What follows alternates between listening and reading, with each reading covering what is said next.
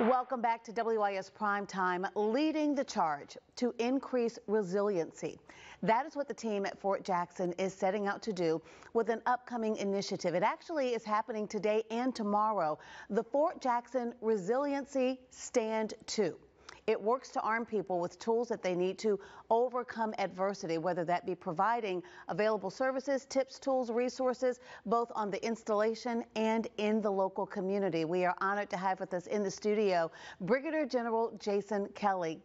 General Kelly, always great to see you. Likewise, Judy. Thank you for having me. Listen, I want you to give an overview of what this is, because we have worked really hard to start to normalize conversations centered around holistic health, mental health, well-being, and that applies not just for us every day in civilian life, but for our soldiers as well.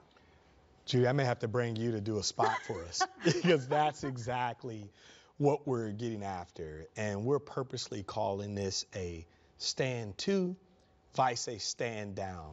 So often in the Army, we have a cessation of work or operations after something happens.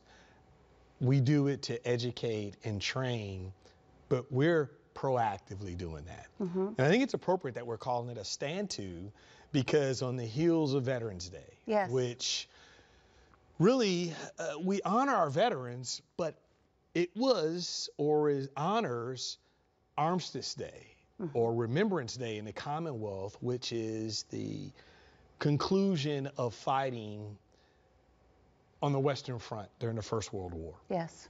Stand to. During the First World War, trench warfare, the troops would man the trenches in anticipation of an attack that would happen normally dawn or dusk. Though we don't anticipate an attack at Fort Jackson, right, what we are doing is educating. We are going to talk about what's available for service members, families, Department of the Army civilians, retirees, to help all be the best version of themselves. And you know what is so important is that not only you as the commanding general leading the way and normalizing this conversation, but people sharing their experience, because you know, you can talk about all of these things all day long, but when you live it and when you lead by example, it resonates in a completely different way. Who's going to be speaking at the Stand 2 event? Well, I know today it started and it's going to continue on Friday, but who are the participants going to be hearing from? So we've got 3 dynamic speakers that are going to share personal stories, going to talk about things that have allowed them to be resilient and continue to thrive. So Miss Sandra Mayweather is going to share a story. We're going to have Command Sergeant Major Linwood Barrett is going to share, and then our own Colonel Ken Dwyer, who leads our leading training brigade, is going to share. And then we're going to conclude day 2 with Major General Greg Martin, whose book, The Bipolar General, gonna be fantastic. And as you called out, we're having these conversations now. Yes. And sharing their stories, but what's available for us all. And I want to normalize it so that the things that are available at Fort Jackson, things that are available in our Army. This is why you want to join the Army team, right, because of our commitment. And you talk about, obviously, the commitment to the soldier, but that extends to the family, because they're such an important part of the support system. And again, normalizing this conversation, making it okay to ask for help, making it okay to tap into these resources that are available, you know what I mean? But reducing the stigma.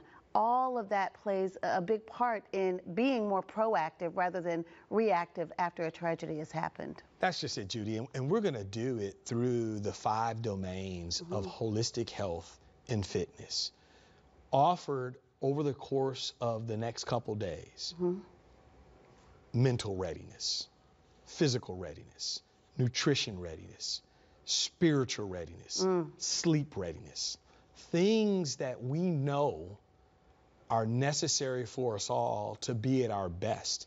And at the end of the day, what we do at Fort Jackson is we generate readiness. We generate readiness for our Army. We generate readiness through our nation. I want ready soldiers. I want ready families. I want a ready community. And that's what we're going to be working on over the course of the next couple days. And you know, that's the perfect segue for my last question, because Fort Jackson is a part of our community, but you also have such great partnerships, such strong partnerships within the community. And I want to be sure to acknowledge some of the off-post vendors, including Victory Ranch, Palmetto Pathfinder, Soldiers Angels, the Big Red Barn Retreat, SC Thrive, the Dorn VA Suicide Prevention Team, also the South Carolina Department of Affairs. I mean, it's a whole network there, creating such a strong system of support that we want our soldiers and family members and everybody to utilize for that readiness, not just under attack, but for whatever comes our way. I could not agree more. Yeah. And this community, I've never seen anything like it. I've said it before, and when I'm being interviewed or when I'm talking about Columbia, when I'm talking about the Midlands, when I'm talking about the state of South Carolina, I'm closing out my 29th year of service. Wow.